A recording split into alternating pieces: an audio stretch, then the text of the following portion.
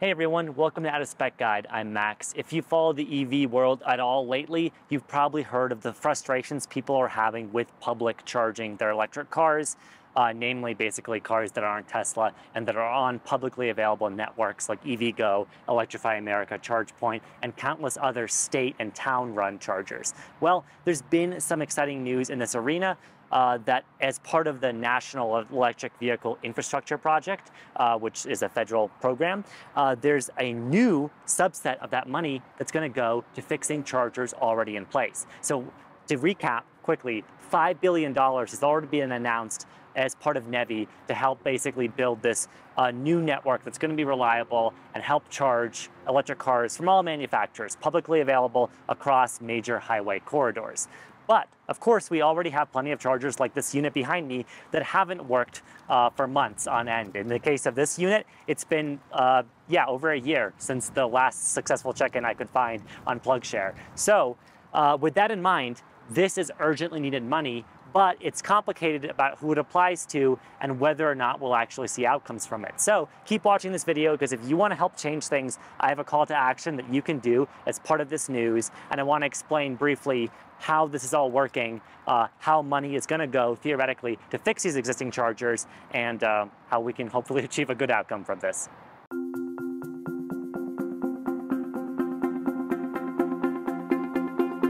So here's the situation. $100 million of that total $5 billion fund has been dedicated towards fixing existing chargers, or it's a repair or replace program. Hopefully repair, because replacing, especially in the case of DC fast charging hardware, is very expensive.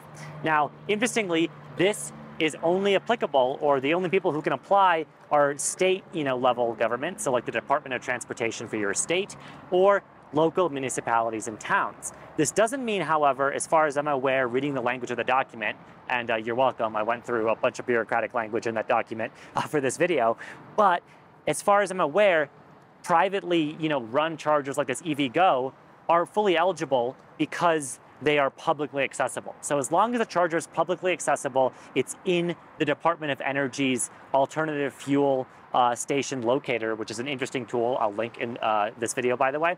As long as it's there and it is the state or the government, the town government who applies, and not EVgo or Electrify America, then it's fine. The idea being, I guess, this is going to preserve accountability, because your state or your town is going to be the one who is responsible for allocating the money, getting the repair done, of course, with the permission of whoever happens to own that site, like in the case of this site, it being private. So I totally understand where this bill is coming from, and I think money does need to be spent here as a Band-Aid. And without getting on a platform here, if I can just express some concerns I have, well, there's no guarantee that this is going to result in working chargers. There is a stipulation that within 12 months, the money has to be spent, the work has to be done, assuming, hopefully getting that station online and in compliance with NEVI as a whole, which has a whole bunch of qualifications I won't get into here, but basically meaning you take a broken either fast charging or level 2 site and you make it work. So that's the idea here, but the accountability, I think, is going to be up to, well, the public and, of course, the governments themselves. So what you can do right now is, because the applications are open, tell your town government or your state government, your DOT for Virginia, Colorado, whomever it may be, as they apply, about these broken chargers. Maybe they already know, maybe they've already sent an application, but make sure that they do send an application in to fix these chargers. And by making your voice heard, hopefully we can address the chargers like this one here is in a shopping center that's used, but it hasn't been working for a year. And I think it's unfortunate, frankly, that federal money is what it takes to get something done on this, because you'd hope that EVgo, for their brand, and I'm just using this in this specific example, of course, all of these public stations, all of these public networks we've seen have issues, but you would hope for their brand that they would have fixed this unit within, if not days or weeks, months. But the fact that it's been offline for a year is just, in my opinion, really sad. And hopefully this money is the kick in the pants to say, hey, here's some money. You don't have to spend it out of your own pocket to get this fixed. Now, there is also another measure of accountability. It's 80% of the funding. So 20% of the funding does have to come from the station operator, which I think is going to hopefully keep these costs from ballooning too much. So there's some basic measures of accountability in place. There's no strict uptime requirements. That's left to NEVI, which is going to be basically for the purpose of that station being compliant once it's operational. But our starting point here is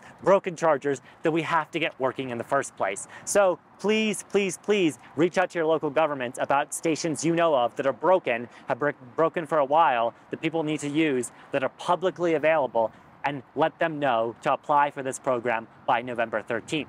Because that's the deadline. Now I'm going to turn it over here to my colleague and friend, Ryan, who actually manages Rate Your Charge out of spec, which is something we've done for the last several months to explicitly also do our part to address all of the issues of public charging. So Ryan, what are your thoughts on this news?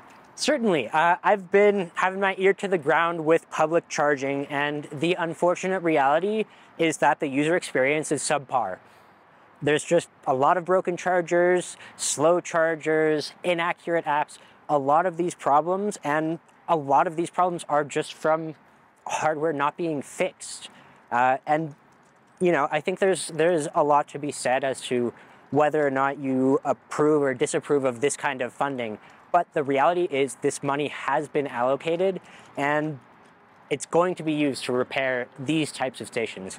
And with that in mind, I think the most important thing is for us to try to help improve accountability and make sure that that money is being spent appropriately and that we're seeing actual results, improving charging experiences for the investment that we've made. Absolutely. And timeline-wise, we're looking at, November 13th deadline for these applications. Within then, right after 12 months, the work has to be done. So November of 2024, hopefully these sites that are being repaired are working, but it's going to be up to us to make sure that's the case. And if all of this money has been spent and we still have a lot of broken chargers that were broken in the first place and applied and got money and are still not working, well, that's going to be an embarrassment and we need to be public and broadcast that. So I don't mean to sound too pessimistic here, but with what Ryan said, the current state of public charging has just frankly been such a poor user experience. I'm glad anything is being done, and I'm glad that the federal government realizes that this is a way that they can potentially help.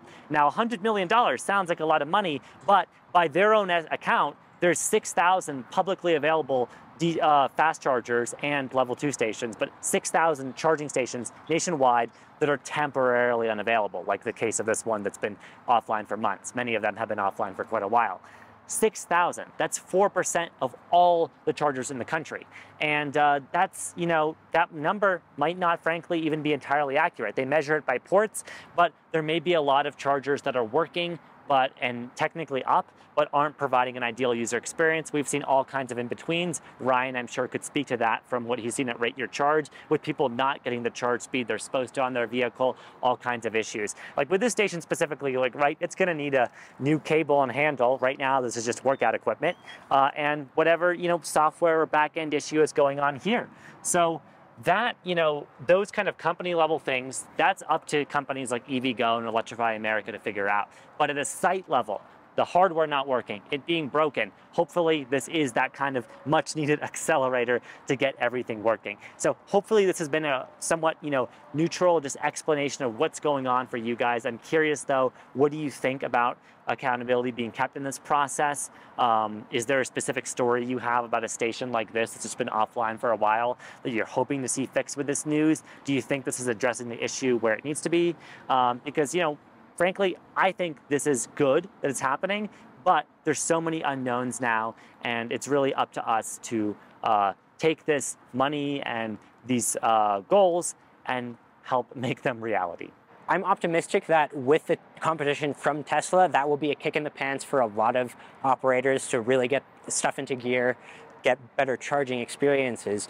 But again, like we've been saying, the accountability is something that may be an issue, and we're not 100% certain how that's going to play out. So I think it's really important for us, people who are aware, on the ground, able to look at these stations to try and help improve our community and improve these charging experiences, because us and our neighbors are going to be the ones that are using them. Absolutely. So many thanks to those of you who have been submitting updates on Rate Your Charge. Please continue to do so. But now here's an opportunity for you to do a similar kind of initiative, but also get someone to spend money towards fixing these chargers. It's very exciting stuff, but do reach out to your local government, find the chargers that aren't working. And I will, on Ryan's point, give another kudos. I mean, to Tesla for having a working network that is, of course, opening up in many ways. It's still not publicly accessible, right? It's dependent on partnerships that haven't been made with every automaker, and there's unknowns in that process. We've actually made a video on this channel just about that. I know many of you are excited about Tesla and Tesla superchargers, and that's great, but we can't just have one player in this market. We need competition because it's going to keep the whole marketplace for consumers better for charging. We just need more. There's not enough chargers as is. NEVI's hoping to change that, but let's start at a minimum by fixing so many of these broken ones we already have. I've been Max, and Ryan has been, of course, behind the camera and chiming in here, and this has been Out of Spec Guide.